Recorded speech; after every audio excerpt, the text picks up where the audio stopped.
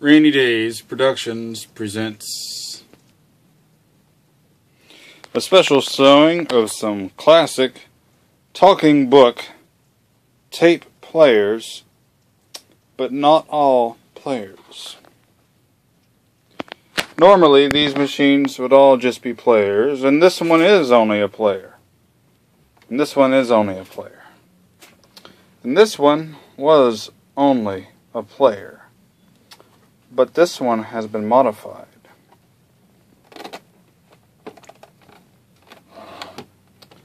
See here a switch for record or play. And at the side, a jack installed for a microphone. And the jacks on the other side are the standard jacks you find on any of these standard issue talking book cassette players from the Library of Congress. This one was acquired at an estate sale. This one a friend got for me at a thrift store, and this one I found at a thrift store for free. This one's manufacturing date is unknown, but it may be from the late 80s or the early 90s. You can see here, it looked like the warranty expired in June 1997. But I'm wondering if right there, that 88 there might mean 1988, but I'm not sure. This unit here has the date on it. This is the Library of Congress model C1. Now all these machines are manufactured by Telex.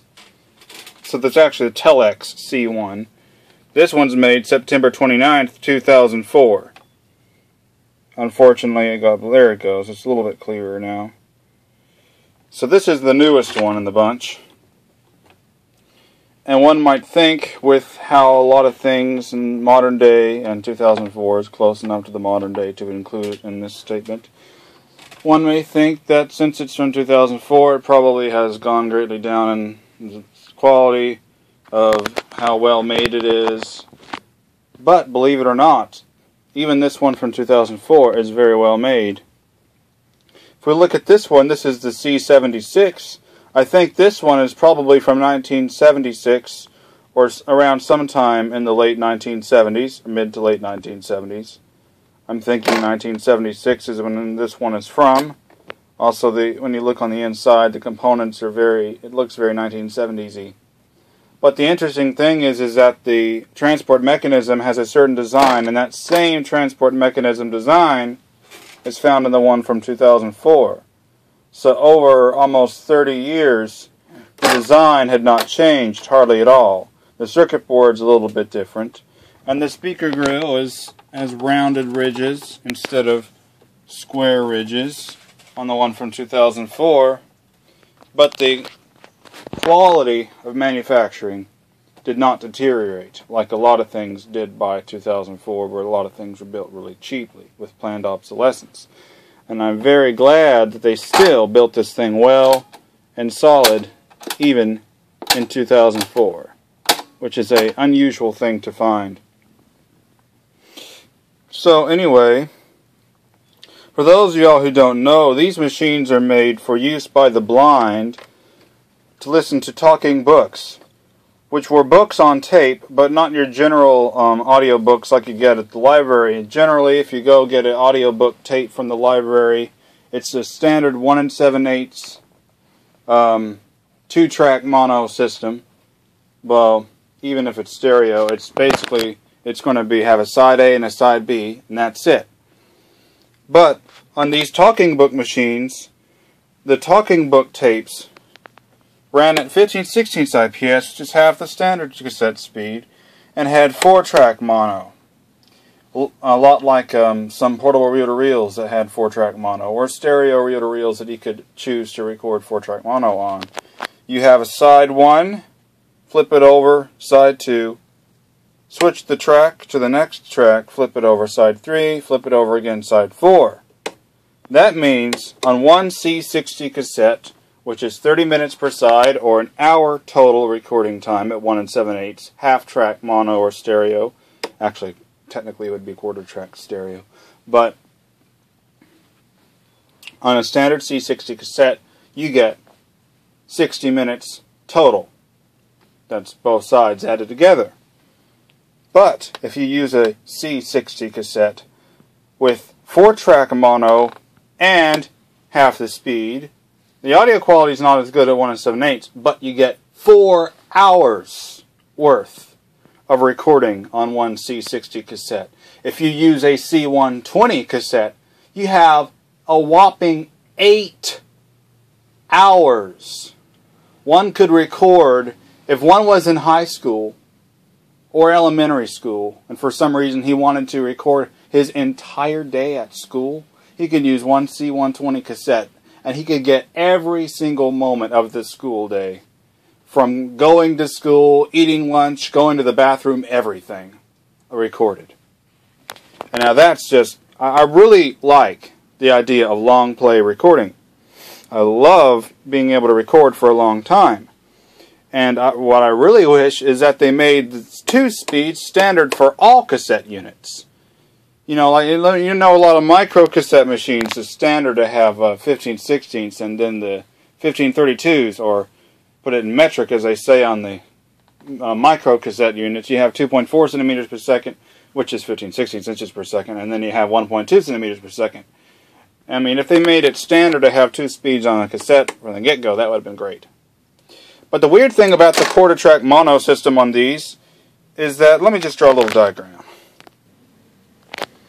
On a standard mono half-track mono cassette, side A, you record on the bottom half of the tape. You flip it over and it's recording on the other half of the tape. A stereo one uses that same size as that bottom half, except it records 2 tracks. But for the talking book machines, the tracks are separated like you find on a reel-to-reel, a 4-track reel-to-reel system. So you can't use a standard stereo tape head with the talking book format. It uses tracks 1 and 3 and then 2 and 4, just like on a reel-to-reel, which is kind of annoying because I can't use a regular stereo head. But then at the same time, I guess it's kind of cool. But anyway, that's what they chose for the talking book cassettes.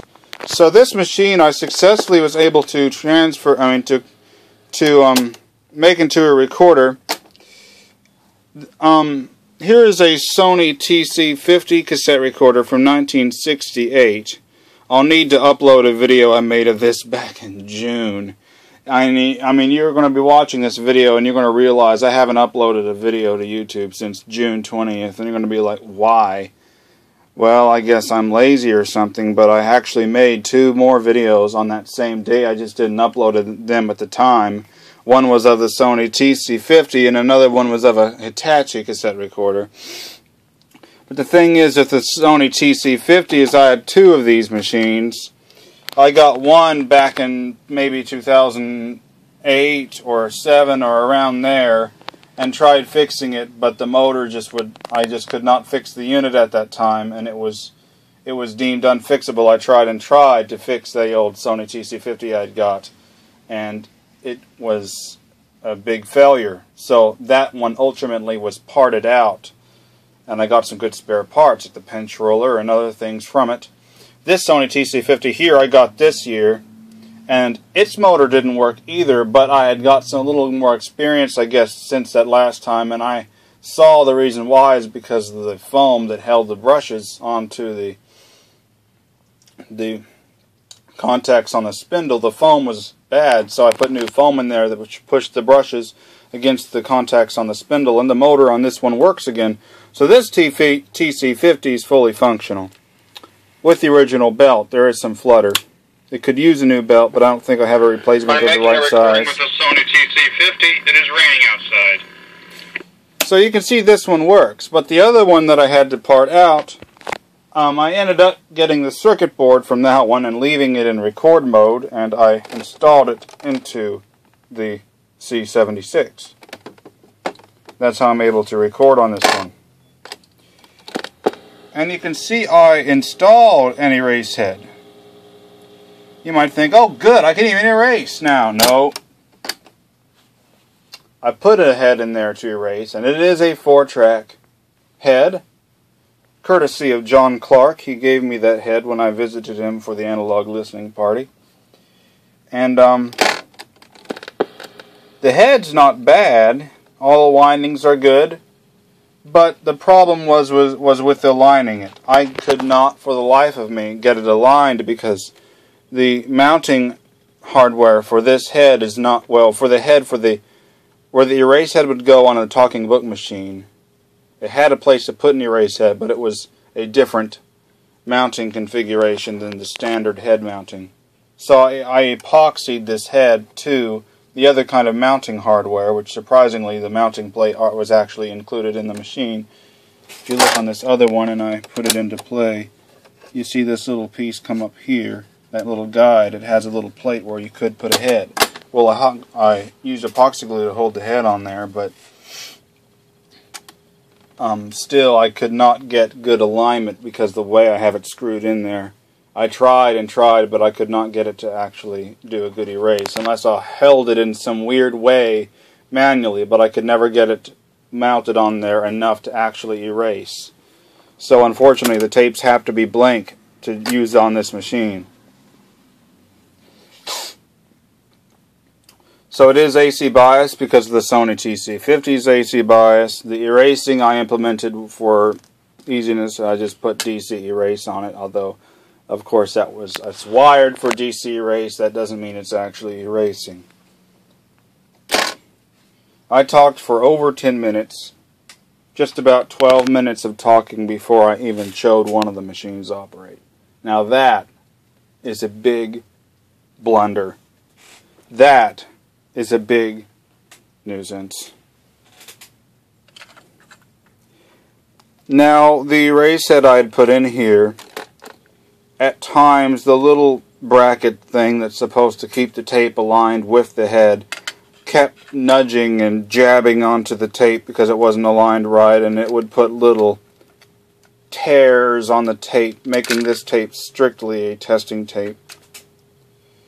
So whenever you hear this music recording, you'll hear little dropouts here and there when it goes across the tears, which were made on the other side. I'd since ripped the metal guide piece off of the head so that it won't put those tears anymore on the tape. It also showed just how strong that epoxy glue is. So I will show first playing this song here at 1 7/8 IPS recorded using this machine. By the way, the playback circuitry for this is still the original circuitry. I'm only using the TC-50 circuitry for record.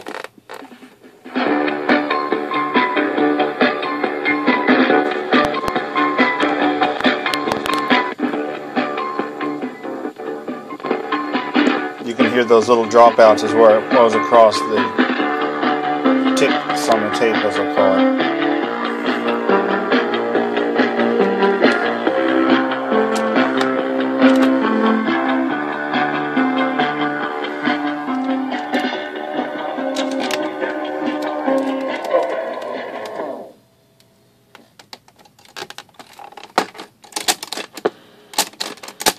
Beautiful.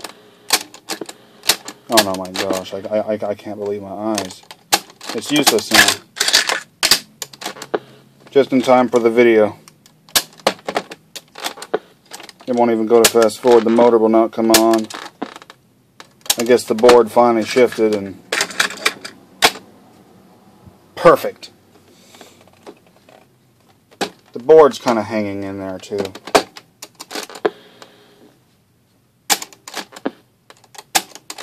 Automatic stop kicks in because it senses tape movement.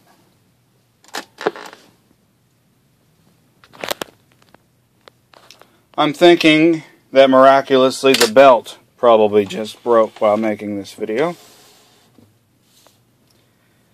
And I really didn't want to have to take the case on this thing apart again because managing to kind of fit everything in there together was somewhat of a pain. But because the belt apparently broke, I can hear the motor start to turn, but the flywheel isn't turning because I felt the capstan, and the capstan isn't even starting to budge. So, for all you viewers out there, you'll be able to see the modification I did on this machine. Now these machines also, another nice thing I like about them is they use a rechargeable battery. Under here, this is what the original 1976 battery is, or actually no, this one's from 1977. I guess I didn't take it, this recorder's from 77, obviously. Looks like it's from my birthday in 1977, although that was before I was born. So anyway, you'll get to see the inside of this unit. I took the good battery that's in here, came out of here, so this one's strictly on AC only now. Bear with me. You can see ultimately what happened is the belt didn't break, but instead a piece of hot glue fell onto this little wheel here, with the clutch mechanism, and caused the belt to slip right off. And you can see the hot glue kind of just got into there some. We got some grease on the belt to ensure some good wow and flutter for the sound. Basically, we got some improvements made to the machine just to ensure that it doesn't work quite properly. And I say improvements in a very sarcastic kind of way. So let me just wipe this belt off real quick. Okay, the belt's back on. Well, now that I've got the machine opened, I can show you the modifications I did. Here is a circuit board from the Sony TC-50. You can see a couple of capacitors have been replaced, which checked very low on the SR meter. There is the illustrious bias oscillator, its coil and associated transistor, and of course capacitors. And you can see the record play switch is right down there, and the board has to be kind of pushed under it some because of limited space. So the hot glue you can see is where I tried gluing the board. Of course it never holds. That stuff is so weak. But it kind of holds it, stuff holds itself in. There's a standard cassette drive. Here we have the servo control circuitry for the motor. I love how everything plugs in. It makes it easier to service. The track selector switch, I used one side of it for the erase head, which of course doesn't erase successfully, but it's there. And then you can just see all the modifications I did. This comes off the auxiliary, puts it through a voltage divider network, and puts it to the microphone jack. So I can record off the line in or off the microphone input jack. Oh wow. The wire's under compression currently. Right here you can see a heat-sink transistor and Zener diode, which is used to give a regulated, what I would want, 5 volts. It's not giving 5 volts out. It's giving more like 3.9 or around there, or 4 or something like that volts to the circuitry, because the TC-50 only would use 4.5 volts. And this machine runs on 7.2 volts, and sometimes the voltage is slightly more when it's plugged in, and I don't want to fry the circuitry for the TC-50. So I have this to... I didn't want to use a resistor voltage divider, so instead I used a Zener diode and pass transistor with heatsink to power the record play circuitry. So, you can see the machine standard operating. You can see this turning magnet and reed switch, so that's how the auto stop senses whenever the take-up reel's motion stops. If I stop it, it turns the machine off. If I start it again, it will start it back up.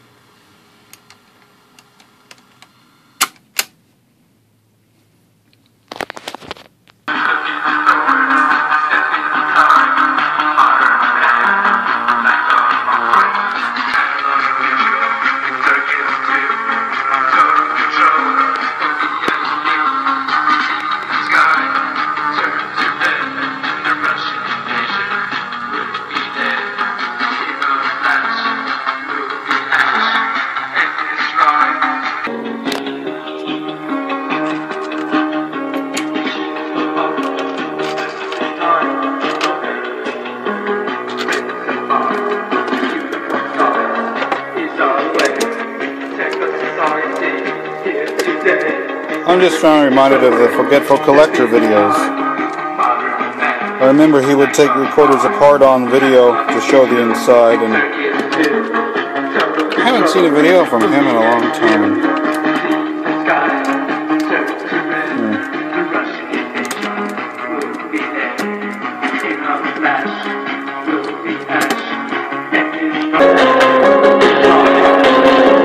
Okay, we're back.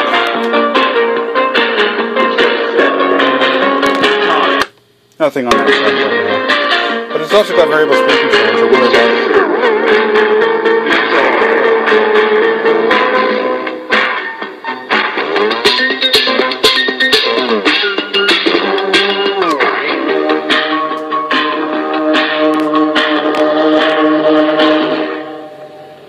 .15/16 now.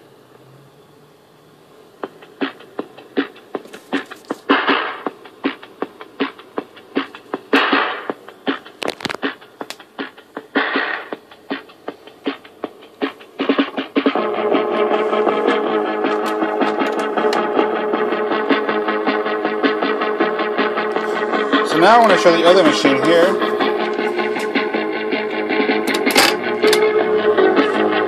This one doesn't go very loud for some reason. This other one goes louder.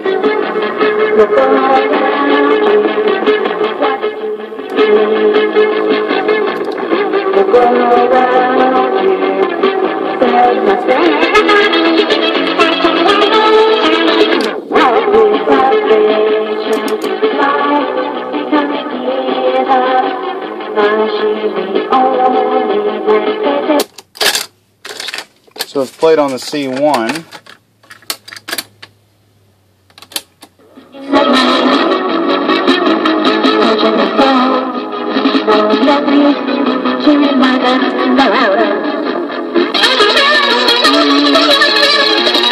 has a wider range of variable speeds.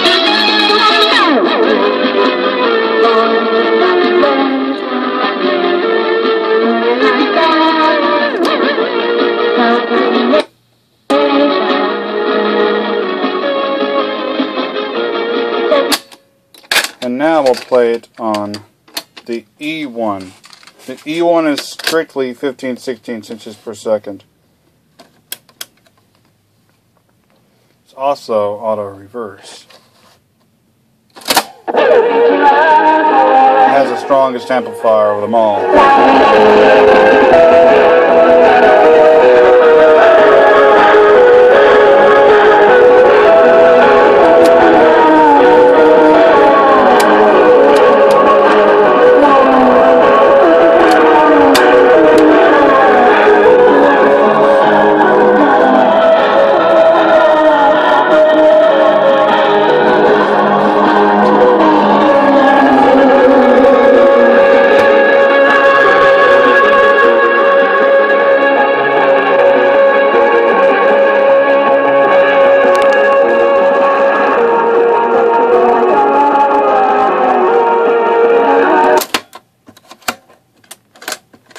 I'd like to demonstrate voice recording on the C-76.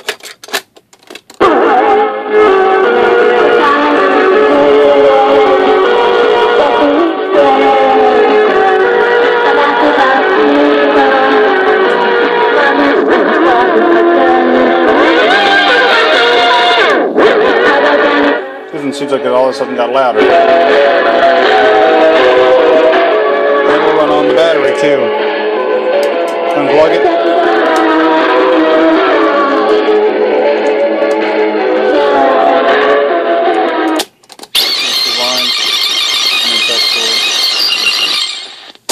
It's forced cue and review, basically. The head is engaged when you're rewinding and fast forwarding, which makes sense for finding your spot on a audio talking book. Downside, though, is that it's going to add wear to the head. I like using this one with a preamplifier because the thing didn't play all that loud. I would and I thought it was not recording very strong on the tape. I would record it in active mode sometimes, and it tended to overdrive the sound some, well, depending on how loud the source was. Although it also tended to sound interesting the way it sounded when it was overdriven, but anyway. First I'm going to make a recording with it in passive mode. Let's do it at 1/7/8 first. I'm going to show all the speeds, 1/7/8 and 15/16. So, switch to record. Interesting thing is it will also monitor. Testing 1, 2, 3. You can actually hear it through the machine. The volume control does not affect the recording level, it is automatic. So we're in passive mode on the preamplifier, meaning we're not preamplifying at all, we're simply powering the condenser microphone. We're making a recording on the C-76 by Telex with circuitry from the Sony TC-50. I know this video is extremely long. Anyway, let's see how this sounds. We're going to set the preamplifier to active mode and continue to speak right up to it. We're now in active mode and we're speaking right up to it, and as you can hear the sound is overdriven, but also I can put it more at a distance. I can set it down over here and I can speak it about 2 feet or so away from the microphone, and you should get a less distorted sound. Now if we have the passive mode at that same distance, it will likely not be very loud. So I like to use it in active mode to boost the sensitivity. Now set the speed to 15/16. Okay. It's in passive mode again. We're speaking up to the microphone. Let's see how this sounds in passive mode. And now we're going to put it in active mode. Now in active mode you can really hear the distortion to an extreme when it's at 15/16 IPS as it overdrives. A lot of tape saturation that goes on, most likely. We'll see how the unit sounds this way, active mode 15/16, then again a distance 15/16, 2 feet away or so, again active, and now let's do it passive. Now we're in passive mode again, 15/16, about 2 feet away, and let's see how the recording comes out. Switch that back to play.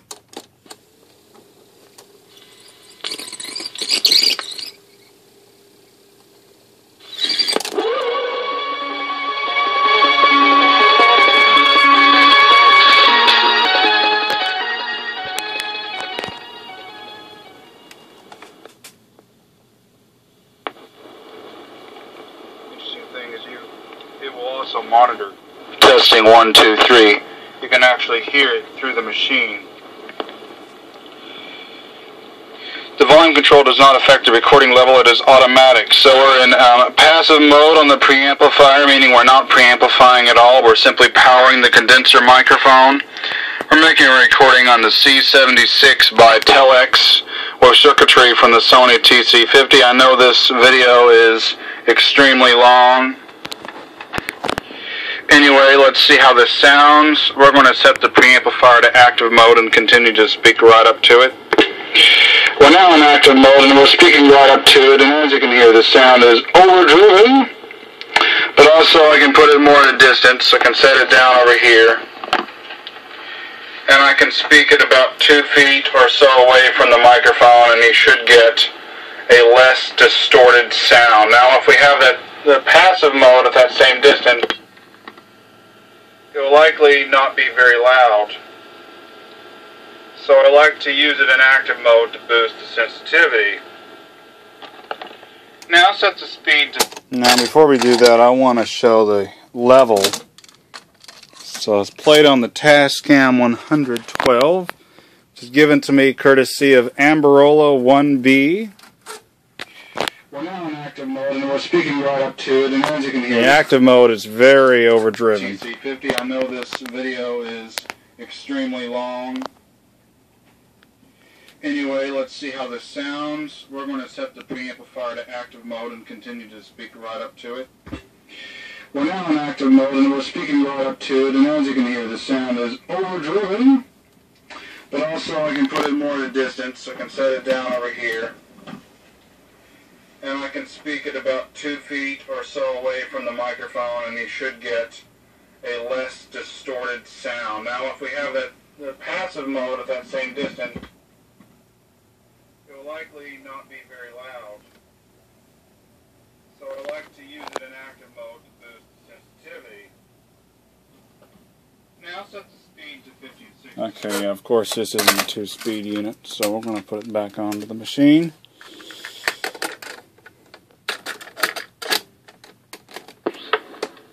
Okay, it's in passive mode again. We're speaking up to the microphone.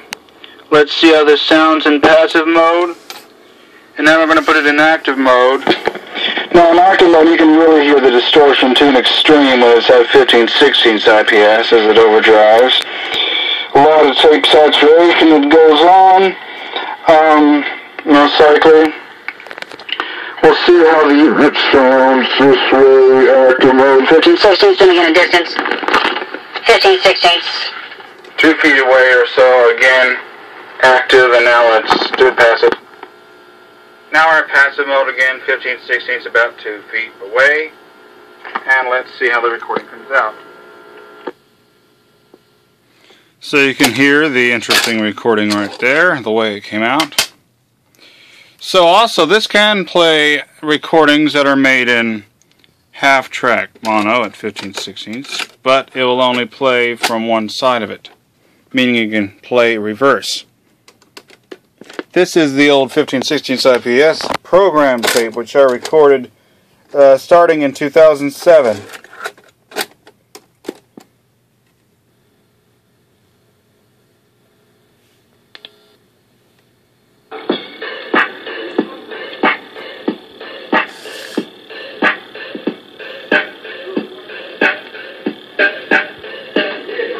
My name's Big 7, coming back to save the world from destruction. My name's Big 7, I'm walking down the street. Big 7, coming back to save the world from destruction. Big 7, basketball player, Big 7. Big 7. My name's Big 7, coming back to save the world from destruction. My name is Big 7, I'm walking down the street. Big 7, save the world from destruction.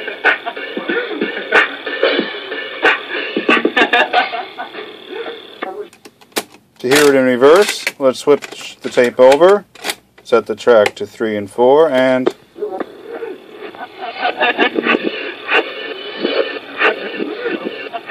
Sharps and more forward with this, investigate. Here's the home, investigate, and Sharps and move forward with this, snapping your investigate, investigate, very long, but clap, investigate. Sharps over this, snapping, investigate. Here's the home, investigate,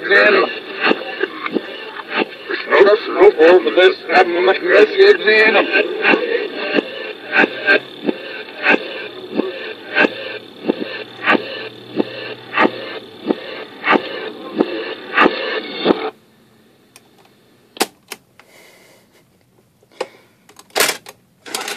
Similarly, it will play on this machine too.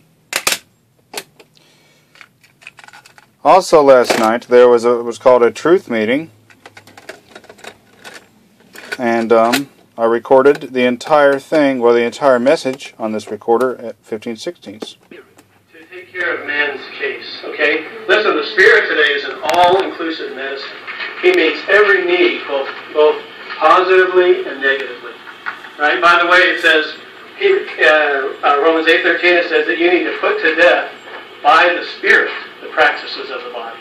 That proves the cross, the death of Christ is in the Spirit, right? You see, you can't put to death by yourself. You put to death by the Spirit. How do you do that? You just touch the Lord. And you just take your medicine. Yeah, I love taking medicine. It's so easy.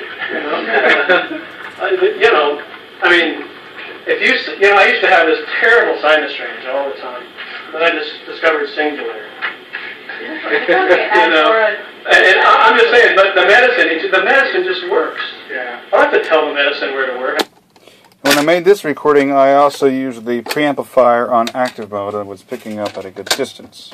Now let's play it back on this machine.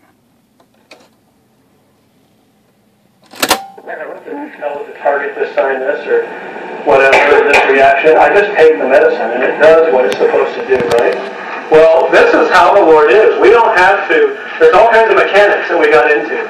But the wonderful, wonderful thing is it's all in the Spirit's breath. It's in Him. It's all in the Spirit's breath. So the Lord made it so easy. Just like the power plant, all the things in the house. The Lord, the Lord installed the Spirit into us, just like the wiring is installed in His house. Okay, we'll see this. Okay? So let me read this to you. Just follow along. Can you erase this for me, Mike, while I read this? Okay.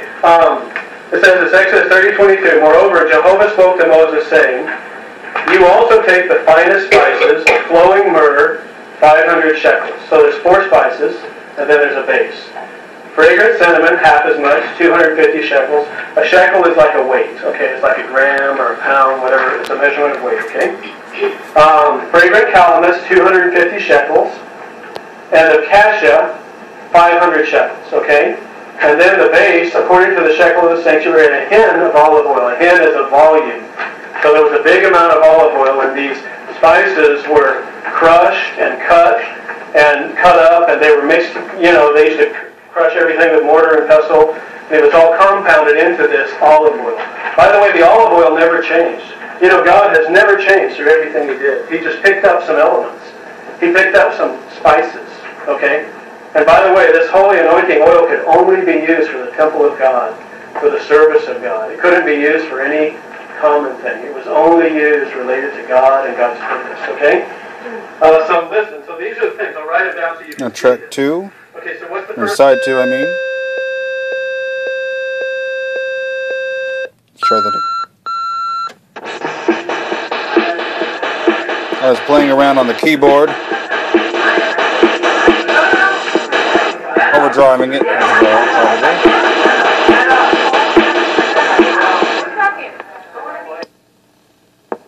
Thus begins the overdriven edition.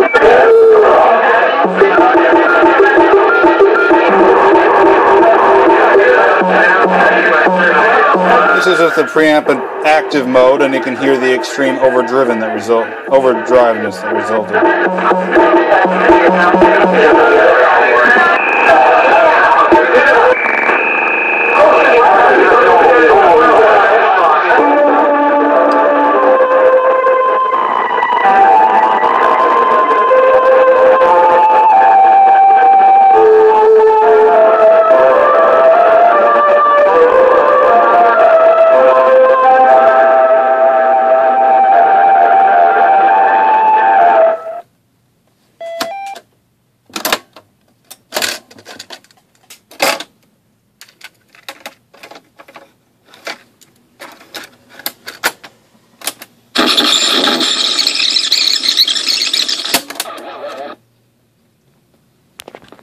Version 2, we have more special songs to present.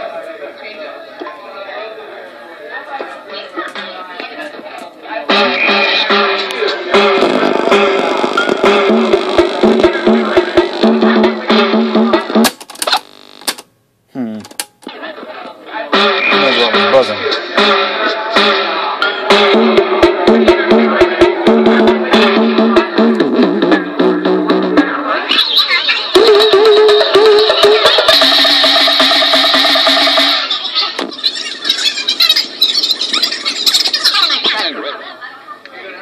Hi.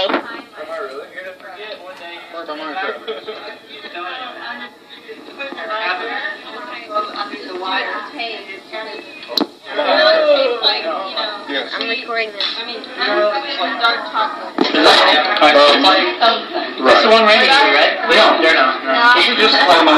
No. The moment you heard it got louder was whenever I switched the preamplifier to active mode. Preamplifier is running in passive mode. And now the preamplifier is running in active mode. And now it's running in passive mode once to suit more. 1, 2, 3, go. I'm saying a sentence, both of me at the same time.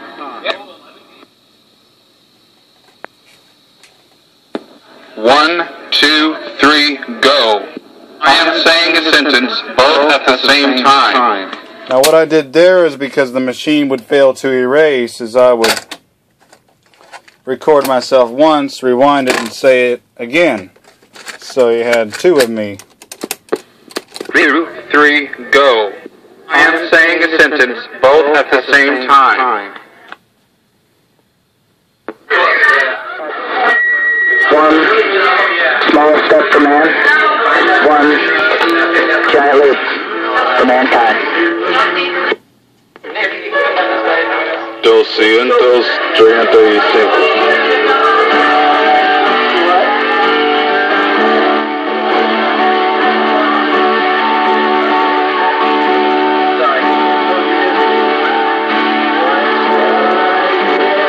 This was overdriven as well. It was in active mode.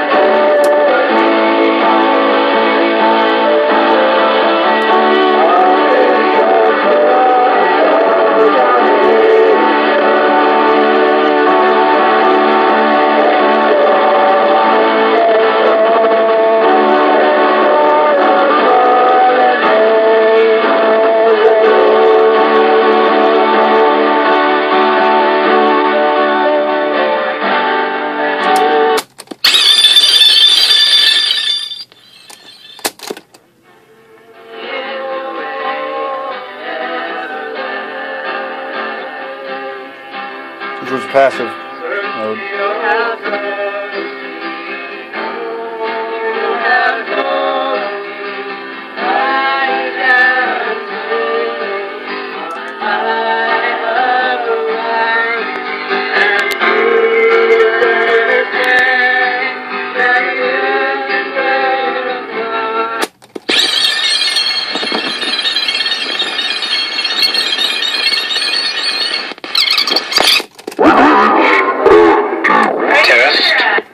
Now a 1 7/8 passive test again. This is a 1 7/8 passive test version 2. Oh, this is the microphone? Don't talk too close to it. I'm pin it on your shirt. Okay. Oh, you want me to start? Okay. Oh, yeah, I did say that. Yeah. Is it going? It was active mode. This recorder is very orange. It's also green and red and black. Black accents. Black accents with a little speck of gold, little gold trim around some of the parts. I am British. Don't be fooled. Just try not to intimidate you by sounding so awesome. Modified it because it was only designed to... It's modified. ...get a recorder. It's got 2 speeds and it's a 4-track mono system, so you can use one 60-minute cassette and record 4 hours with this machine.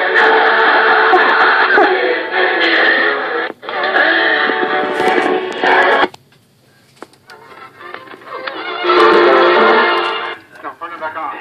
Back on. Are you a wizard? And then the cord stores in the back as well.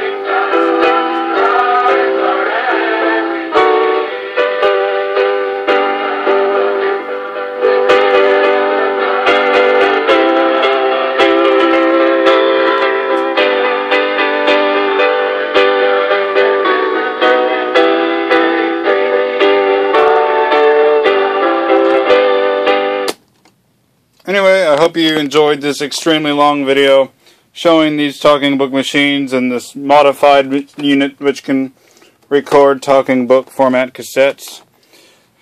I am just on eBay today. I bought one of those General Electric talking book machines with the a 4-track mono recorder designed originally as a recorder. So I'll probably be a couple of weeks or so. I'll get that one in the mail, and if I can get that one working, it is a one that's a non-working one from eBay. I was able to get it for cheap, but hopefully I'll be able to fix that. Probably just bad belts or something. Eventually I should be able to have a video of that machine up once I get it. And I have a request out there. The Handy Cassette 2, which is another talking book recording machine. I've seen those on eBay, but they're always very expensive. If anyone out there has one that they want to get rid of for really, really cheap, please let me know, because I'd love to get a Handy Cassette 2 cassette recorder, even if it's not, you know, that well made, I heard.